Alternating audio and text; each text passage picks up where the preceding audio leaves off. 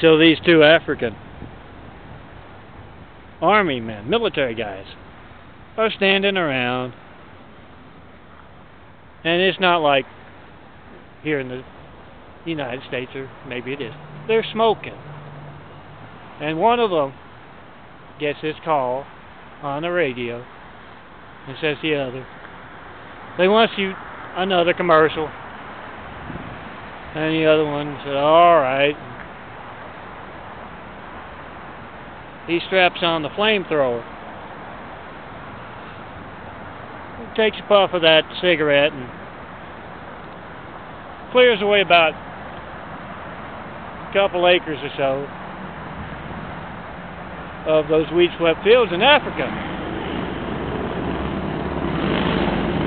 And yeah, within the month, a commercial is playing, and these two high society types, two ladies are watching it. Oh, they go on and on. It's worse than we thought over there. Just look at that scorched ground.